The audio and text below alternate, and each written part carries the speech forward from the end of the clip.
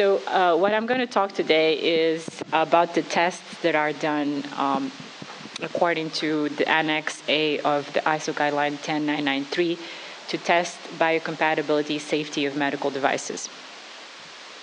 So the safety evaluation of medical devices is a requirement by the FDA. It's also required by worldwide agencies. And usually there is a guidance, ISO 10993, that describes what are the processes for the biological evaluation of medical devices. And the tests that are required and they are done and how they should be done. And there's an Annex A that has a matrix that tells you for the type of device that you have, what are the tests that you should be doing or considering doing. This is what the matrix looks like.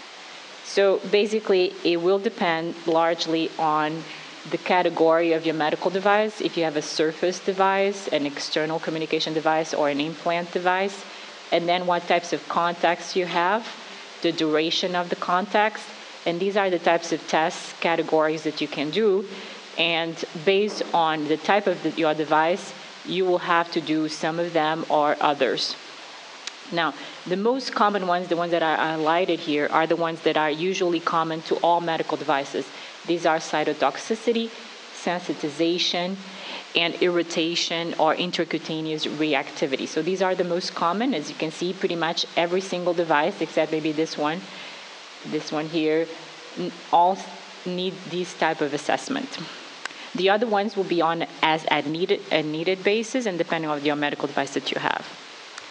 So what types of tests can you do or should you do?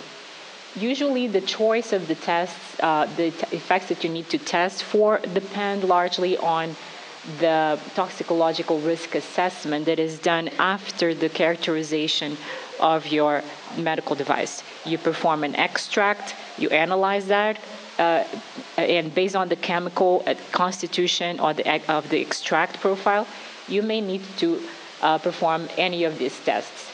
Now, depending on the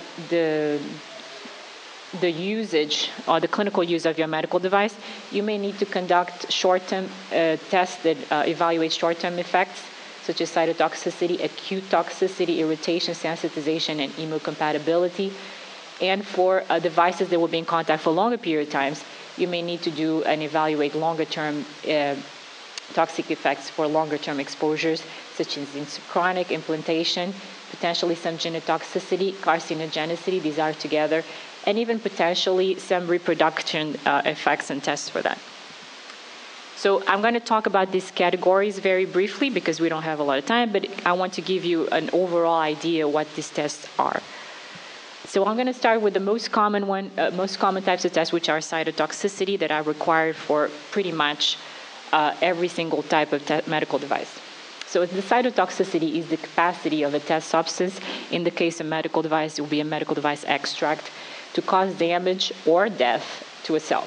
This is what cells look like, and this is what an intact cell monolayer is, and this is when you have damage. They're just dead, they're not there. So there's basically three large categories for the test procedures for cytotoxicity. One of them that is very common for medical devices is when you test an extract, but you could also test a medical device directly without it being by direct contact, and also by indirect contact without the use of an extract. What are extracts?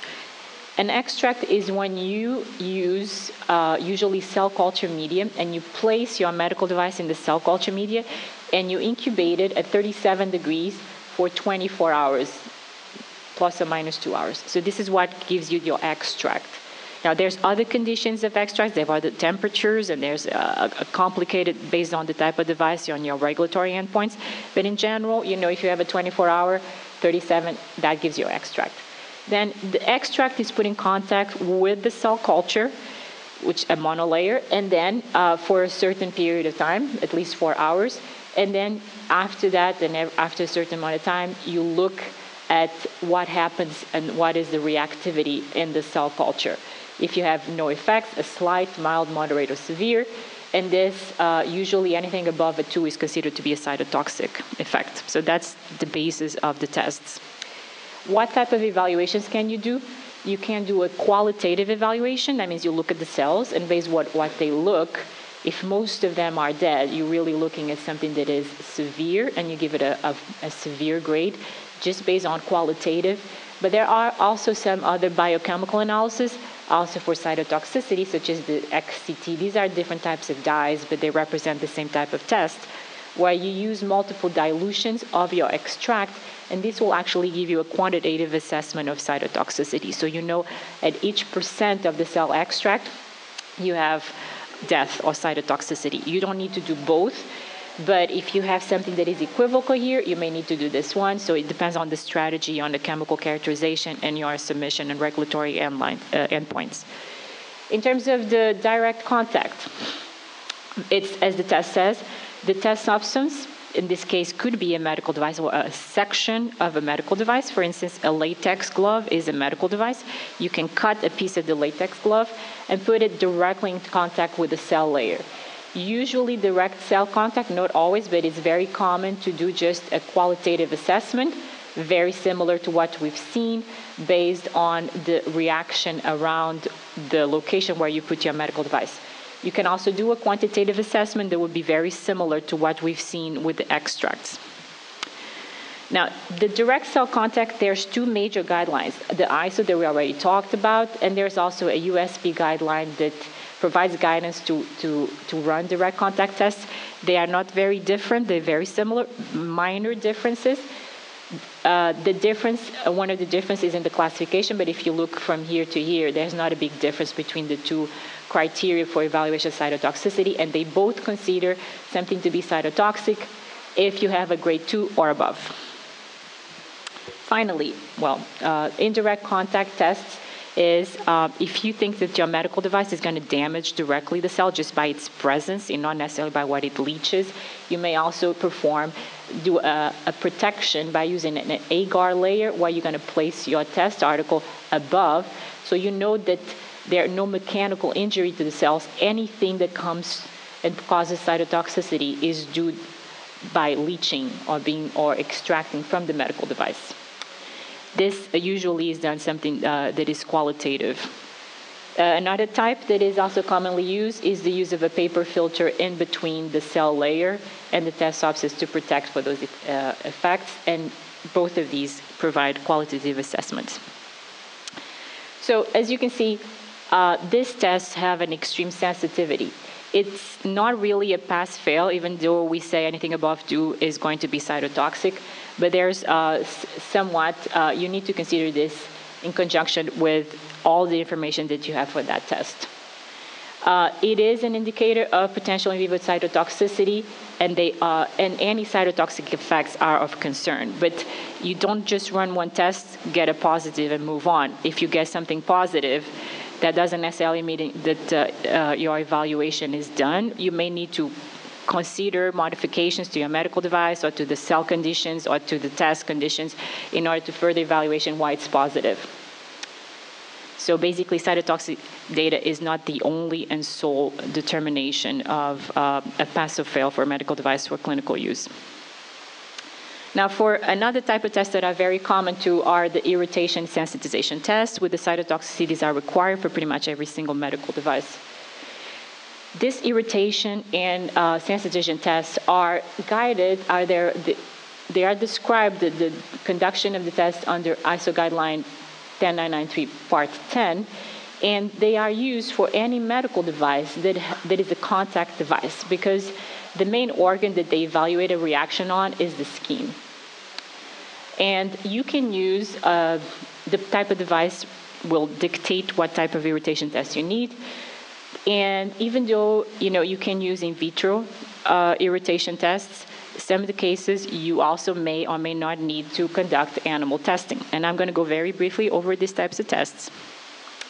So if you already know that your device has a pH that is under 2 or above 11.5, basic or acidic or basic actually, you may not need to require any further testing. It's automatically considered a skin irritant.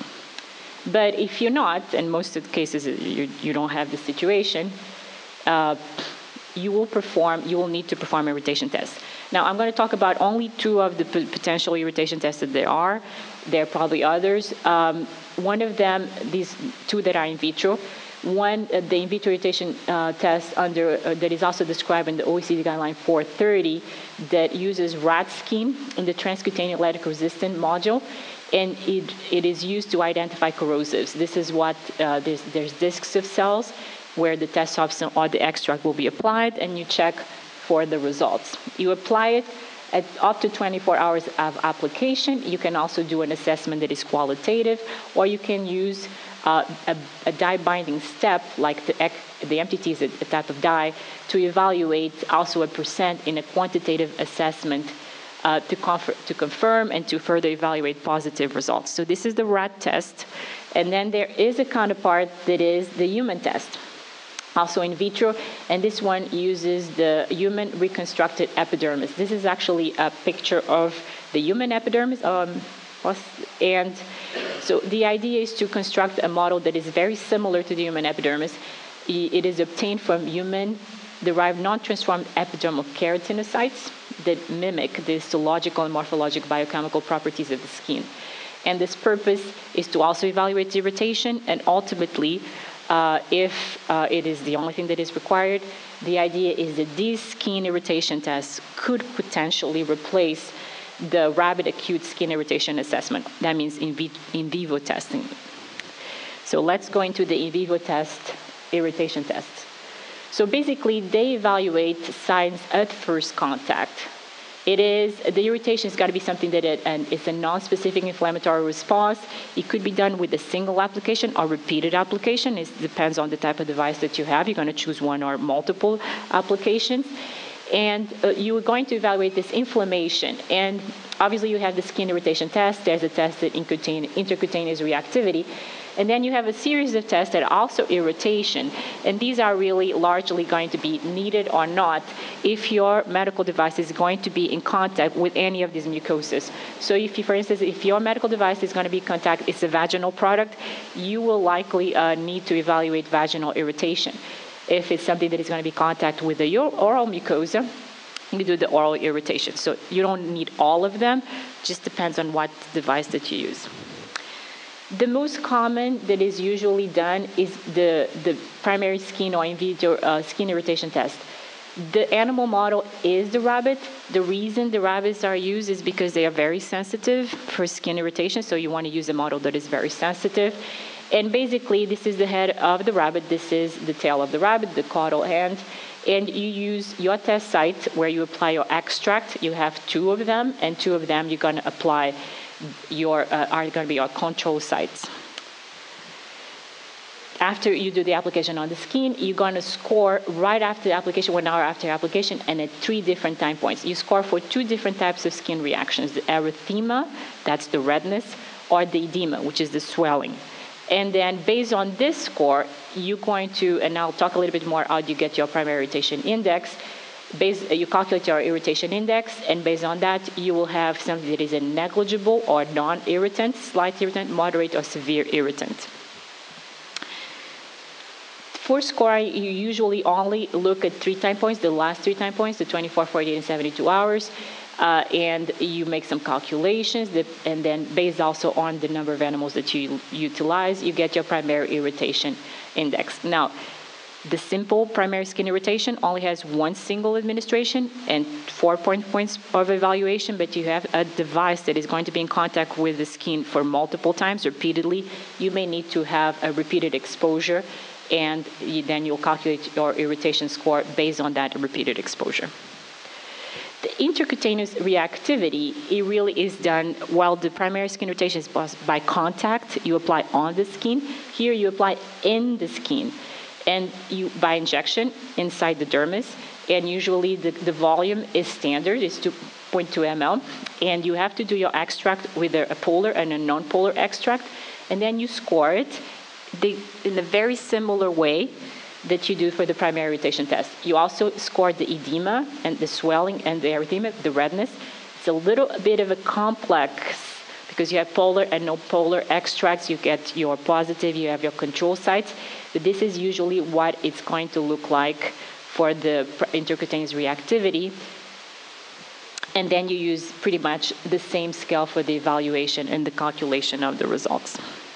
Now let's talk a little bit about the other types of irritation tests that you can do. There's a little bit difference on the models that I used. The ocular or the eye irritation test is usually done also in rabbits because rabbits have a very large eye, and it's very it's thought to be more similar to the human eye than other species. And you you apply in one eye the extract, and the contralateral eye, it's going to be your control.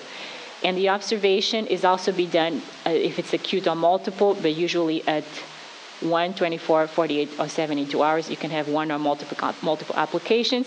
You look macroscopically at different components of the eye, and after the evaluation, you either come up with a positive result if it's an irritant, or negative, it's not irritant. Vaginal irritation is very similar, but you use also the rabbit. And the final endpoint for all the other irritation tests that I'm going to talk is going to be microscopic scoring. So there's a pathologist that looks at those slides and will tell you if it's an irritant or not based on a scale that is provided by ISO.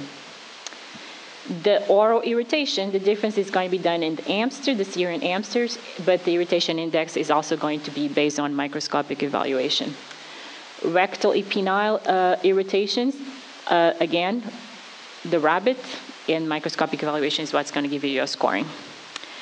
So these tests were to see if it's an irritant. The third type of test is to evaluate sensitization. Does your device cause or will cause or has the potential to cause allergies that are usually that are always immunologically mediated, or cutaneous responses? And in order to evaluate that, to see if there's a potential for human sensitization, there are some models that you can use, and you don't use them all. You just choose one of these three tests. One of them is the guinea pig maximization test. This is one of the preferred by the FDA. The Buehler test. Both these two tests use the guinea pig, that's the animal model, and the local lymph node assay uses mice as the animal model. For allergens, what you're trying to look at is for type 4 delayed hypersensitivity responses, and there's going to be a time frame for administration of the sensitization test substance and for the evaluation. You'll really look at T lymphocyte formation, and an example of this type of disease for type 4 hypersensitivity is the contact dermatitis. I'm going to talk first of the guinea pig maximization test. It's a test that is run in 3 phases. The first one is where you inject inside the dermis your undiluted extract, so extract of your medical device. You have a site where you put the complete front adjuvant, which is kind of a positive control, and then you have also a combination of this plus the test substance. In order to evaluate sensitization, you don't want necessarily to induce a lot of irritation, because irritation can mask the sensitization. So you choose a dose that causes mild to moderate, but not necessarily a lot of skin irritation. 7 days after that, you do the induction phase, where you actually apply a patch. So this is going to be on the skin. And then 14 days after the first challenge, you would have the challenge phase, where you apply also topically the test substance and the control. These are the 3 phases. So 1 intradermal, 1 dermal, and 1 topical. The evaluation is done on a scale that is also described in the guideline, in the part 10 of the guideline, whether there's no visible change, discrete erythema, redness, or moderate to confluent erythema and swelling. And any scores above 1 usually indicates sensitization. The Buehler test is slightly simpler, there's an induction phase where the test substance is applied on the skin, and then a challenge phase. Other than that, is not very different from the maximization test. And finally, we have the local lymph node assay that uses mice, CBA mice usually. And the difference is that you're going to apply the test substance in the dorsum of the ears, And then on day 5 after application, you inject a marker compound that is going to tell you if there is reactivity in the local lymph node right under the skin. After that, you isolate the lymph node and you evaluate the rate of incorporation of the thymidine. And based on this, you compare that rate incorporation with the control value, and if the comparison is called the stimulation index, if it's above 3, it also indicates if it's 3 times more than your control, that would mean that you have a sensitizer. Here's a little drawing for these 3 different types of tests. Maximization, the one that has 3 phases, the Bueller, only 2 phases, and then the LLNA that is done in the mice, that you got actually a quantitative response opposite to these 2 tests that are qualitative.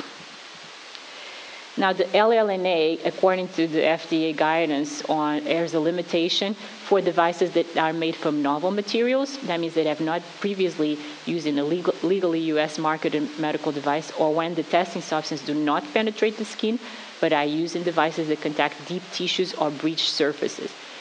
The recommendation is to use the guinea pig maximization test, the MNK.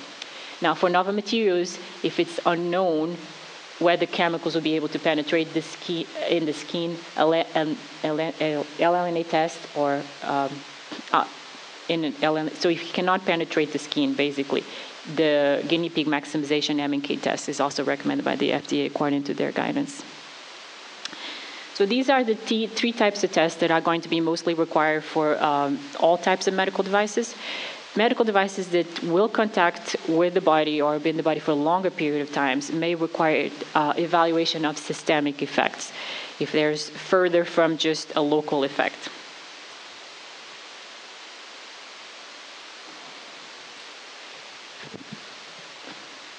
So you can also have evaluation of systemic toxicity under an acute toxicity, a very short period of time. So these types of tests will depend on how long your medical device will contact with the body, and there's a possible for exposure, for systemic exposure.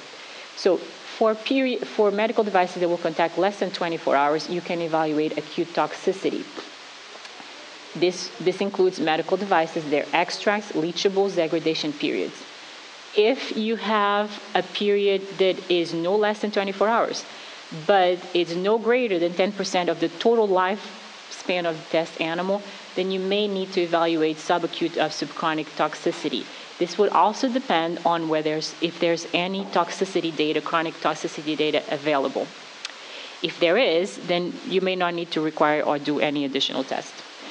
If feasible, subacute or subchronic systemic toxicity products may be expanded to include implantation tests. And we'll talk a little bit about implantation tests later. And what this means is that if you're going to implant a device, in the same study what you perform the implantation, you can use that same study to evaluate systemic toxicity. Chronic toxicity tests are for products that are going to be where the exposure is going to be during a major period of the lifespan of the animal or the human being.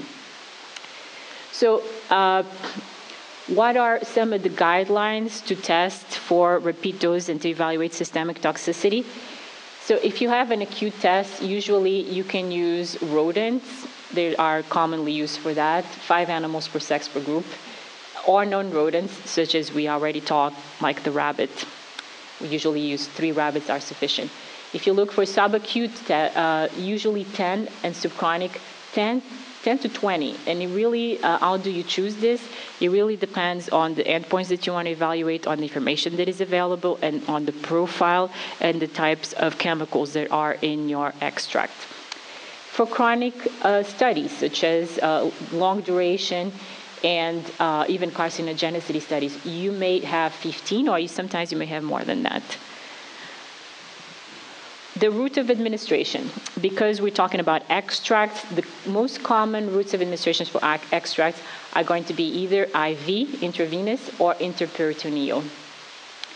And the vehicles, as we can see here, for the interperitoneal, sesame oil is preferred, and for the intravenous, you can use saline or PVS.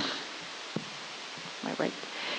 What kinds of things do you look for? So it depends on the duration of your studies. Usually body weights are common to everything. You want to know if there's a change in the body weight due to the administration.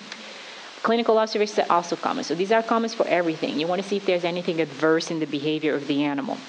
But when you start looking for a longer duration test, and certainly for chronic tests, you also want to look at the clinical pathology. That's your red blood cell or hematology evaluation, your serum chemistry, and also possibly your coagulation, if there's any effect in coagulation, which is important for any device that will contact with the blood. Gross pathology is necropsy, so when the animals are evaluated microscopically for any alterations in the bodies and systems. The same thing with organ weights. These are usually collected for subchronic and chronic studies. And finally, you have histopathology, certainly in the chronic studies and possibly also in the subacute studies to look for any alterations in terms of organs and systems. And the histopathology, which is to look at the tissues and organs under the microscope, is the ultimate endpoint to evaluate a toxicity. So how do you choose your organs and systems that you are going to look at? So there are two tiers. There's a tier 1 tissue. This is if you have a product, probably a subchronic study or an implantation study, you just want to take a look at the major organs and systems. These are the ones that you should look at. When you're talking for carcinogenicity, chronicity, and subchronic studies, usually you want to look at pretty much any organ available to all the different types of systems that you're going to evaluate. So it's pretty extensive. All right, so this is the systemic toxicity. Let's talk a little bit about implantation. So implantation tests are used to evaluate local pathological effects on the living tissue, either at the gross level or microscopic level. And the microscopic level, when a medical device is implanted into the area that it's intended to be implanted, or any other area that you feel that is a good representative for the evaluation of this system. Implantation testing is guided by Part 6 of ISO 10993. And the materials that you should be evaluated could be solid and non-biodegradable, so it's like a stint. Usually there's no biodegradation in that. But also if they are resorbable or degradable, like a suture material, and also non-solid porous materials like meshes, liquid space, or other particles. Test specimen is implanted into the site of the animal species that you need to choose an appropriate species, and I'll talk a little bit more what the species that you can choose.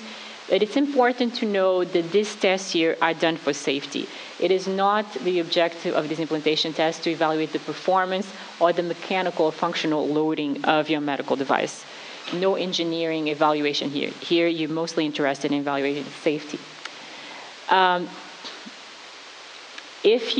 If you have a product that is going to be only in contact with the skin, but you think that the skin that is going to contact with the clinical use is going to be, the skin is going to be breached, or there's going to be an issue with the skin, it's not going to be continuous, there's a possibility that there will be also a requirement to do an implantation study.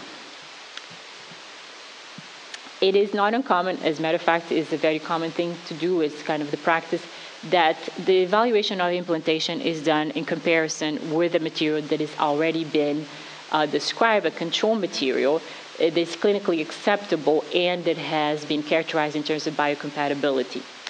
This will be your control material, and then you compare it with your test system. And it's very important for some of the materials that are biodegradable to look at the history and the evolution of the response to the tissue. And as I said, the degradation characteristics for degradable and resorbable materials. And as I said before, too, if you were not sleeping after lunch, that it's also, there's a good possibility, and it's accepted by the regulatory authorities, that you'll use this implantation not just to look at the site where you're going to put the implant, but also to look at the systemic effects in some of the tier 1 organs that we discussed. So you can use these types of tests to evaluate systemic effects too. Also important to note is that implantation tests, the objective of this test is not to evaluate carcinogenicity or teratogenicity, which is the possibility to cause birth defects, because mostly these are not implanted in pregnant animals. or mutagenicity. So we can stretch it. I mean, we can use it to evaluate systemic toxicity, but there are limitations on what an implantation test should be, and certainly you shouldn't be using it for these purposes. But if you have a long-term implantation study, sometimes these longer-term implantation studies may provide you some insight in terms of, for instance, cancer or carcinogenicity evaluations. So even though it's not the main purpose, any information that you get from the studies could be relevant and should be taken into consideration when you do your final briefing and your toxicological risk assessment after you perform your assessment, all your testing. Systemic toxicity studies conducted may satisfy, as I said, you may have enough data to satisfy also requirements for systemic toxicity.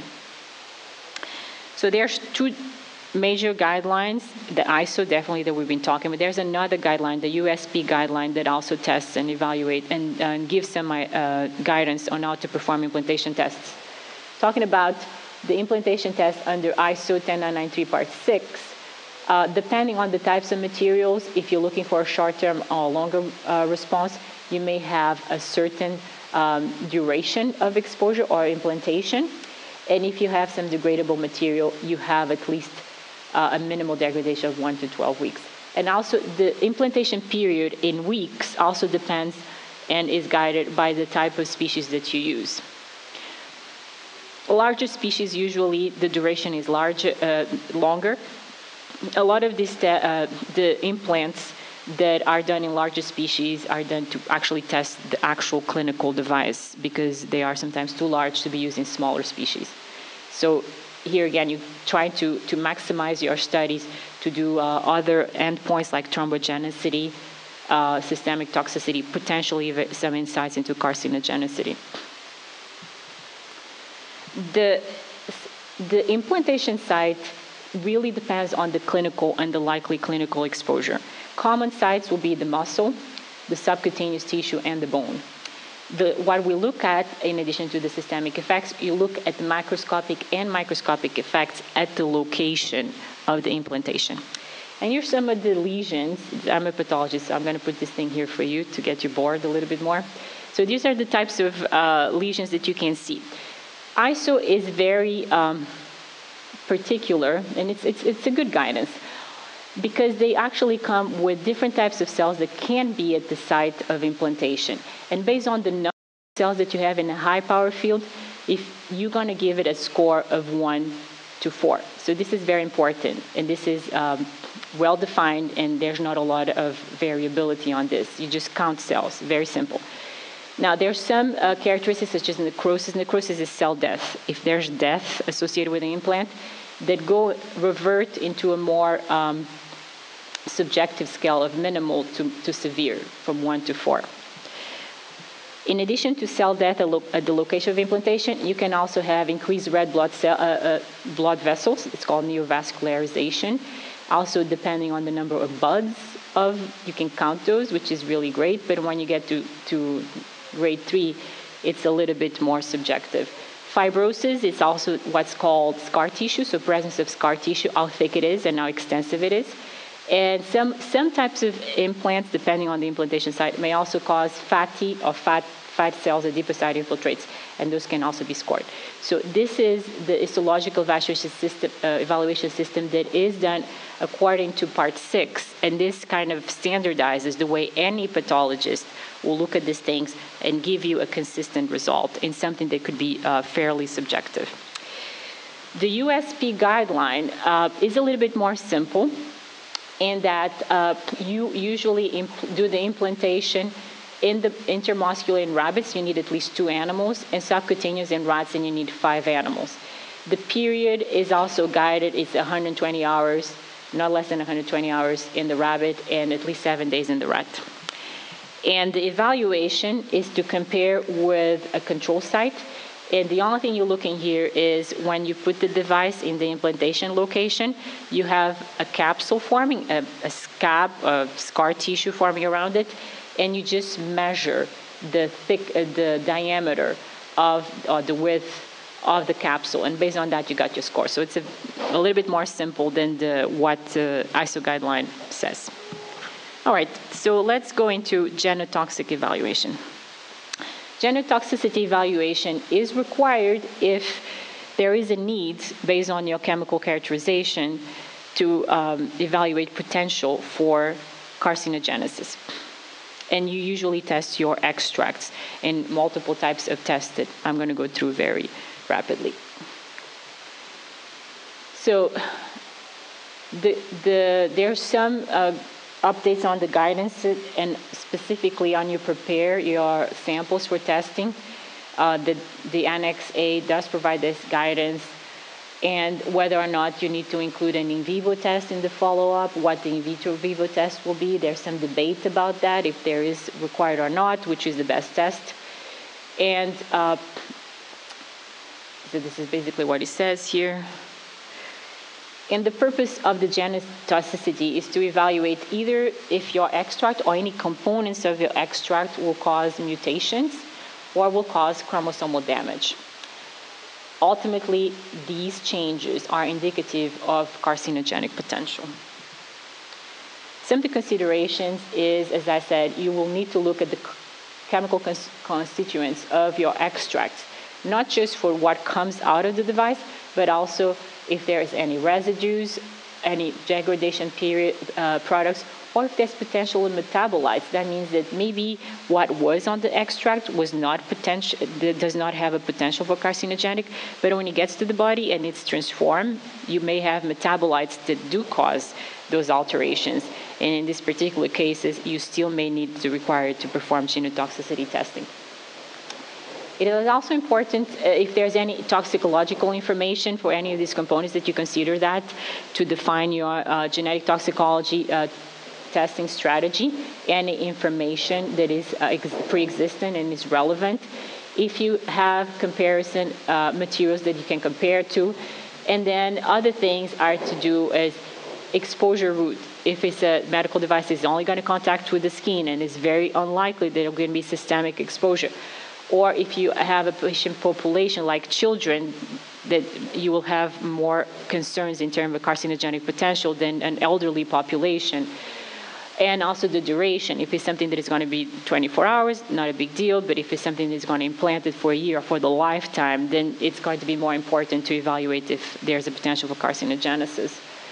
Again, if you have an updated material, you already had a medical device, now you got something different that is going to have a different residual exposure to an equivalent device, and if there's any concerns for these residual products, then you may still need to conduct genetic toxicology testing. So most commonly, what are done is in vitro tests. The one that is most usually done for every single medical device is the Ames test. The Ames test, why? It's because the Ames test is a single in vitro test for genotoxicity that has the highest correlation with the carcinogenic potential. When people did these for many chemicals, they see that there's more than 50%. If something comes out positive in an Ames, there's more than 50% possibility that this is going to be carcinogenic. And it is why people usually run the Ames test. It's also in vitro test is fairly cheap, so people like this one. These three tests, I'm going to talk briefly. You really can choose whatever you feel that is more appropriate. There is some people may say that the Masliform TK assay is preferred by the FDA, but they all, while these tests for mutations, these all of them test for chromosomal alterations.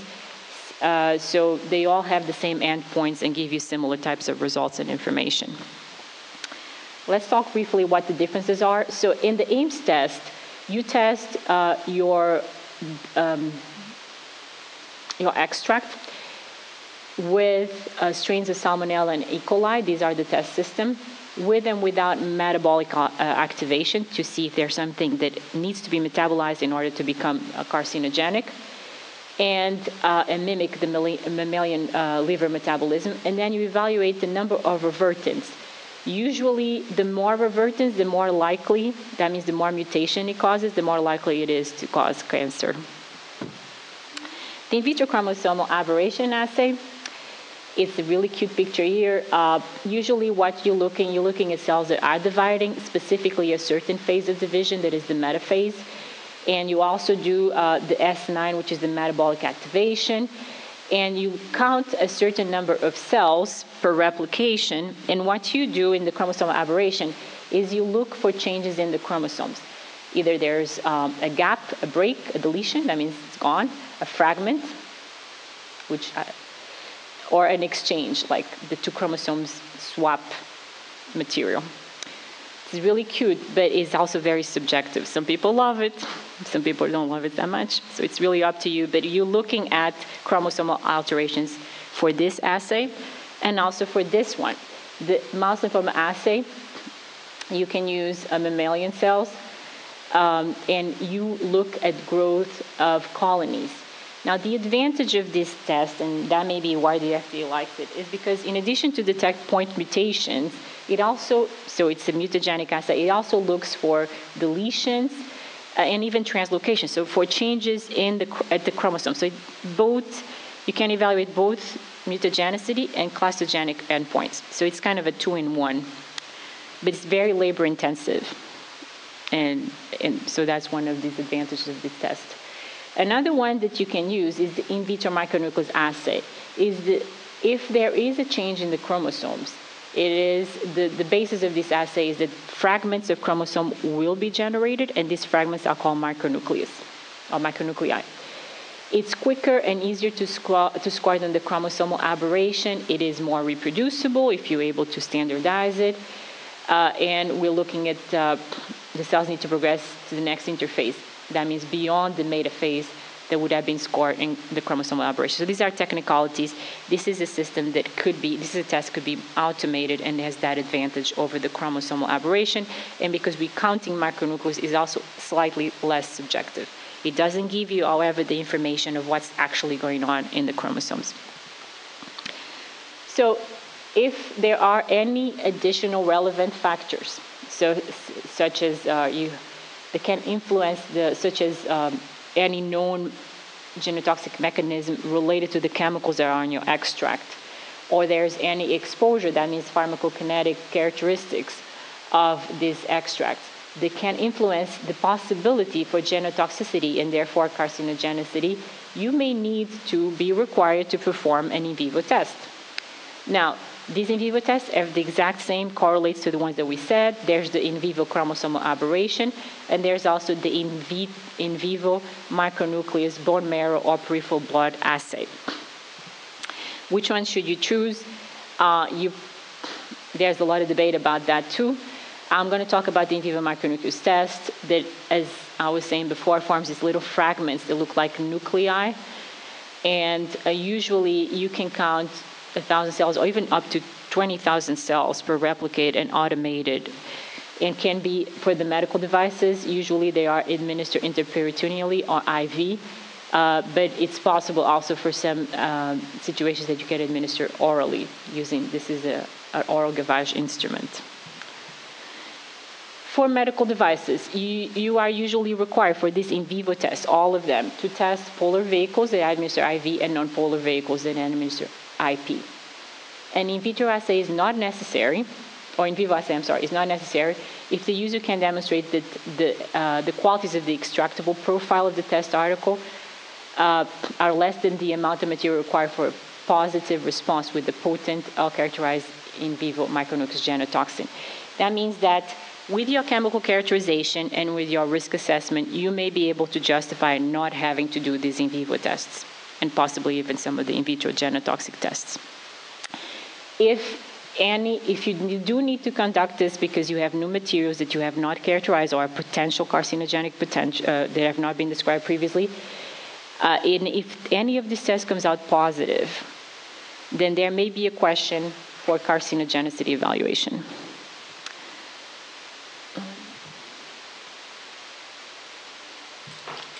So when can this cannot be justified?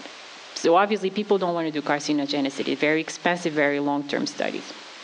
If your materials have adequate data on human use or exposure, so if there's already, that information is already available. If the materials are expected to give rise to solid carcinogen, I'm going to talk what this means. Or if there's any methodological constraints or other circumstances that limit the productivity of this test, you may need or can request a waiver for carcinogenicity testing. But if you need to do it, usually for medical devices, contrary to drugs, one animal species may be sufficient. Testing, you will want to characterize your extracts very well to know exactly what's going into the animal. And if you have an implantation study, as I said previously, implantation studies should not have carcinogenicity as an endpoint. And the reason is because sometimes due to at the location of the implantation, due to the characteristics, the physical characteristics of the implant, if it's rough or the surface, there may be this that is called a solid state of carcinogenesis. That means just the fact that the device is implanted there, you may have a local cancer forming there, and this is usually not something good because this will confound or it's not considered a carcinogenic definitely material because it's a local effect. What would be a carcinogenic material is if you implant your medical device, for instance, in a bone, and you end up having tumors in the thyroid gland. Then you know that there's something leaking from your device that will cause carcinogenic in a systemic location. And this is really what sometimes, even though the implantation studies are not good to evaluate carcinogenicity, if you do an implantation study and in your long-term or chronic study you end up having tumors away from the location of implantation, this usually is an indicator that your device may be carcinogenic and may be causing tumors. The last thing that I'm going to talk about is hemocompatibility. Hemocompatibility is a requirement for tests for any material, any medical device that will be contacted directly or indirectly with blood. Testing for hemocompatibility is defined under ISO 10993 Part 4. Anything that interacts with blood could be implant device, but also external communicated device. The selection of the test method is really largely based on the design and the materials, and obviously the clinical use. The parameters that are evaluating are these 4 types of parameters, and I'll show you some tables shortly.